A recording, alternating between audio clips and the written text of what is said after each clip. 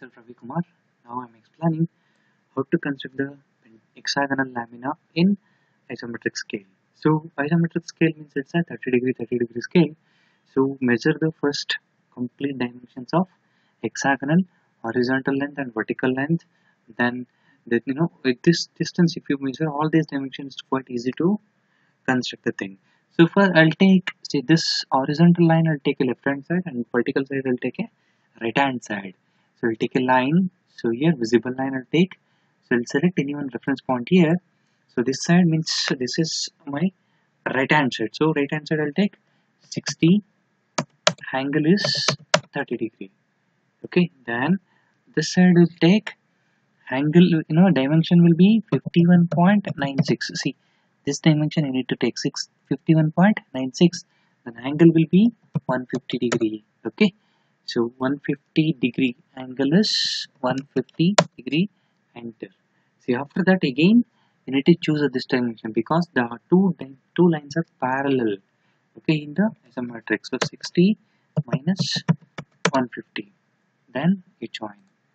Okay, so after that is select this is should be in a projection. This is if it is a projection line, it's quite easy to construct. Okay, I'll tell you two methods here. One is I'll take the line. Okay, I'll take visible line. So first, see, 60 side will be having a 15 mm, 15 mm. Means 2 points. So this is a 60 side and this one is a 51.96 side.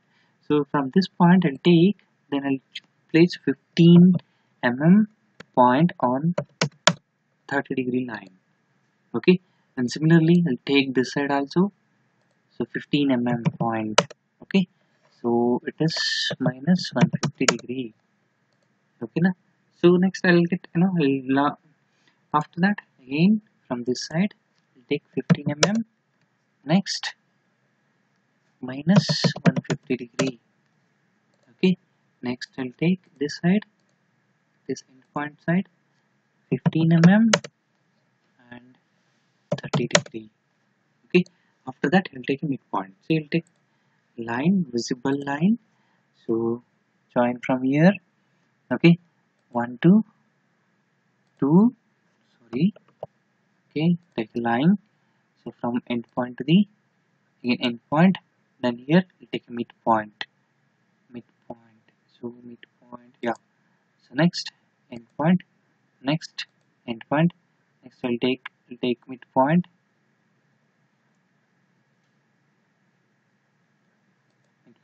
next endpoint. Okay, so this is the one method to construct hexagonal in isoscale. Okay, so this is the one method to construct hexagonal in isoscale. So else second method is take again visible line. Okay, visible line. So again I'll take 60 is a right hand side and 51.96 will be left hand side. So first I'll take a 60, angle is 30 degree. Next 51.96, angle is 150 degree. Next 60, angle is minus 150 degree and join. Okay, after that go for arc by center point. Okay, arc by center point. So similarly from this point, so 60 on 60 mm line will be to cut this into two parts. One is 15 mm. Okay, cut. So next similarly from the opposite side, other side. So 15 mm, cut. So from this point 15 mm,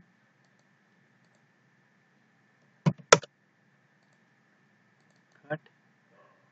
Again from this side 15 mm,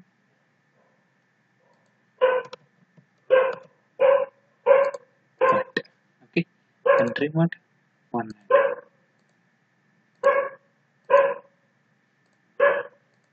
So next strip line. So go for joining. See, from this point to endpoint, next midpoint, next endpoint, next endpoint, next midpoint, next endpoint. So this is So another method to construct the hexagonal in isoscale. You can choose any one method, whichever is comfortable, you can go with that. So this is how to construct the hexagonal in isometric scale. So next I'll go for pentagonal. So pentagonal area also similarly, you need to find out the all dimensions whichever you require, horizontal, vertical, and then small dimensions you require, you should find out. So here also same thing, I'll go to visible line. So 48.56 will take right hand side and 46.7 will take left hand side. So I'll take 48.54 and angle is 30 degree, 46.17 angle is 150 degree, next 48.54 angle is minus 150 degree, next join. Okay, so go for arc. Okay, go for arc. See 48.54, you require a two line. So this is a 48.54 line. So one is 9.27 and other side is also same 9.27. Okay, so next is on 46.17 you require a 28.53 point. So 28.53. Okay, and similarly this side also 28.53, 28.53, and opposite side will be midpoint. Okay, so then go to trim at one side. Now go for line joining. Okay, so end point, again end point, again end point, so midpoint, midpoint, end point, end point. Okay, so trim the lines. See, this is how to construct pentagonal in isoscale. So next other method, similar way, 48.54, 30 degree, 46.17 minus 150 degree, sorry, let's take line, 48.54, 30 degree, 46.17, okay, it's a 150 degree, next 48.54 minus 150 degree and join. Okay, then go for visible line. Okay, go for visible line. So here we take two lines, one is a 9.27 angle is 30 degree, next other side 9.27 angle is 150 degree minus 150 degree. Okay, next this side I'll take line is 28.253, 28.53 angle is 150 degree. So that's it is not required, directly join, or else you can take, no problem. 28.53 angle is 150 degree. Okay, so take a line again similarly, see end point to end point, end point, end point, end point from this point to the end point, next midpoint, next end point, next end point. So delete the lines.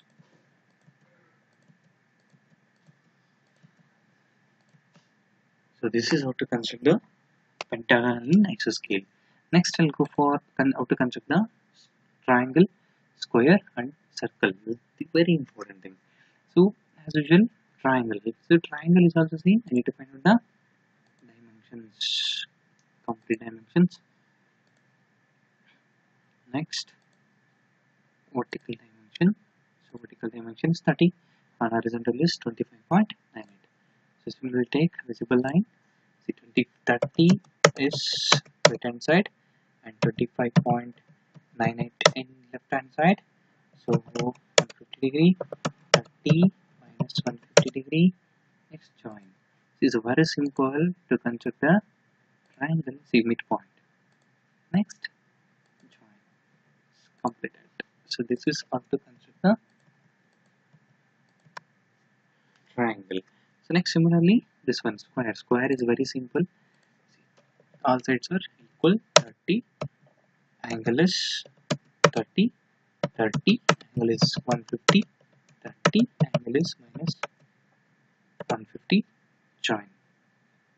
So this is how to construct the square. Next is very important is circle. Very important. See, I have taken here 50 mm diameter, so I construct the 50 mm square. 50 angle is 30. 50 angle is 150. 50 angle is minus 150. Then join. See, whatever the diameter of the circle. So if it is a 30 mm diameter, we need to construct the 30 mm square. If it is a 50, you need to construct the 50 mm square. So 60 mm square, 100 mm square. Okay, based on that, I need to go for constructing the circles here. I'll take from this point this to the opposite edge midpoint. Okay, similarly from this point opposite edge midpoint. So from this point opposite edge midpoint. From this point opposite edge midpoint. Okay, if you are getting confusion, so to the naming. So this one is 1, and this one is 2. So 1 2 3 and 1 2 4, 2 2 5 and 2 to 6. Okay, so here go for arc by center point. See, from this point to the 4R3. Okay, 4R3 again. See, midpoint to the midpoint. Okay, so next similarly opposite side 2 to 3, 2 to 5. Sorry, 2 to 5, 2 to 5. So 2 to 5 to 6. Okay, after that, so intersection point of these two curves. Okay, intersection point of these two curves. So next up to the 4. So if you are not getting here, you just press Alt and join. Okay, up to where? End point. Okay, then similarly on this side is also intersection between the line. Okay, to the point 3 or point 5, you can take any one, then you can join. Okay, see, if you delete the line, you get the